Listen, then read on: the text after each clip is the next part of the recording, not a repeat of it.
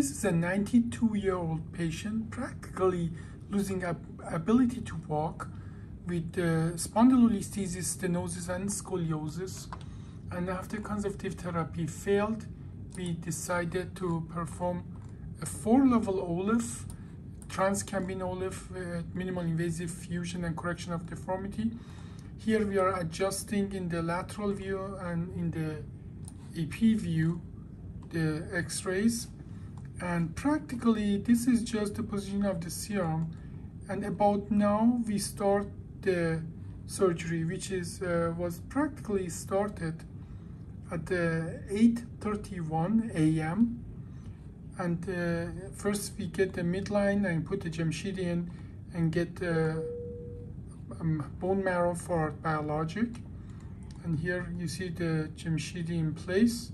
Then we go with the neuromonitoring probe to 5S1. I always start with 5S1.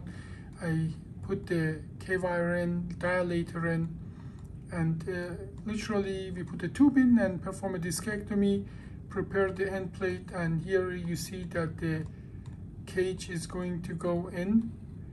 The cage is positioned in strategic location for the best correction of deformity, and as well as you see is very anterior to create as much lordosis as I can reasonably produce.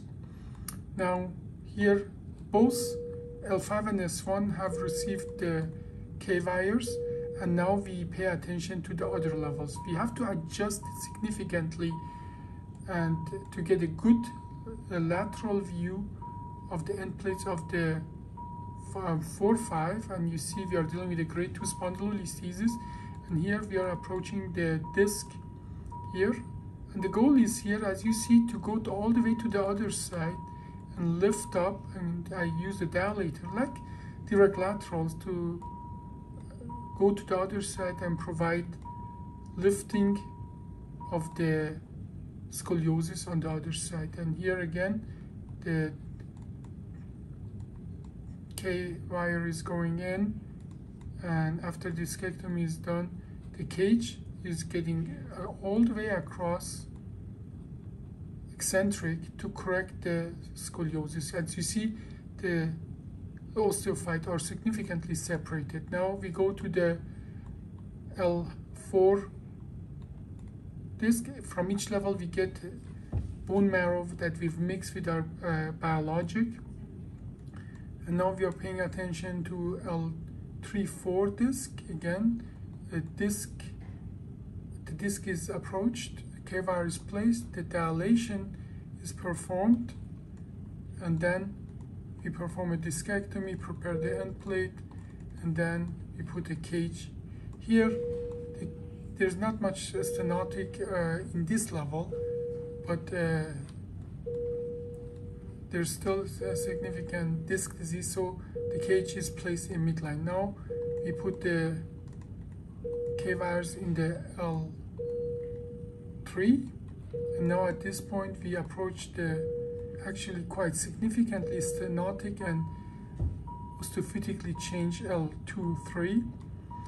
As well, there is a torsion here which is adjusted now, but then we get to the disc, and here if you look carefully now, the opening is quite significant here, and here we want to put the cage on the left side to compensate for scoliosis, as you see here.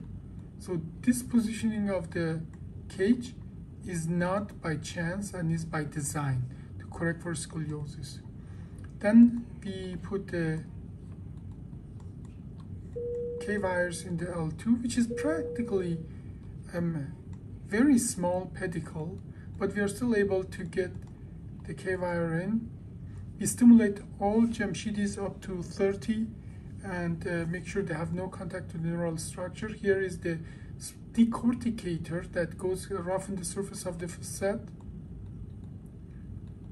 in the lateral view, and here in the AP view you see the placement of the K-wires. Now the screws are going in, and practically after all 10 screws are placed, which that part takes less than 10 minutes. After K-wires are placed, putting the screws doesn't take really more than 1 minute per screw. And now we are passing the rod, which is shaped properly, and then we go serially lock the head of the screws. And here is the final result in the AP and lateral. And if you look carefully, you see that osteophytic distance is significantly enlarged here. This used to be on here, and now they are separated, and that is practically how the scoliosis is corrected. This patient is 92-year-old. I just visited this patient in her room. She just told me the radiculopathy and the leg pain is gone. She has ambulated from the bed to the chair. I just got a testimonial that I will put separately online for view, but practically this patient was becoming non-ambulatory, and now we already have ambulated the patient about 4 hours after the surgery. Thank you.